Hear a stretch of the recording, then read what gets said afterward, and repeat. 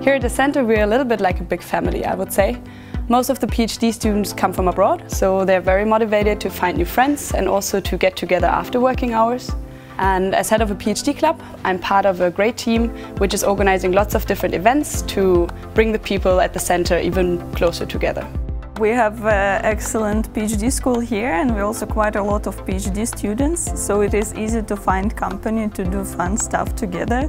There are different events that are regularly organized, like science pubs and Friday bars, so this is really nice that you could do something fun with your colleagues outside work as well.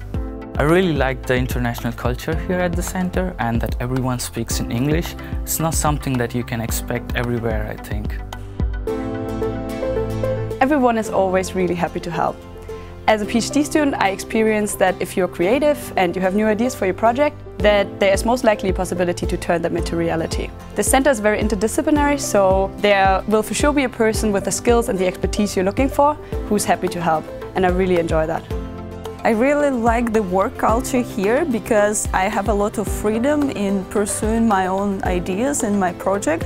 Of course, you can always find guidance from your supervisors, they are always there for you. You are never micromanaged and you kind of never pushed around by any scary bosses because it doesn't feel like there is a lot of strict hierarchy here. We are colleagues who work together towards shared goals. I work with multiple softwares and data analysis for my research, and most of the softwares are actually being developed at the center, which I think is a very nice thing, because if you're stuck with a problem, there's always people with right skills to find.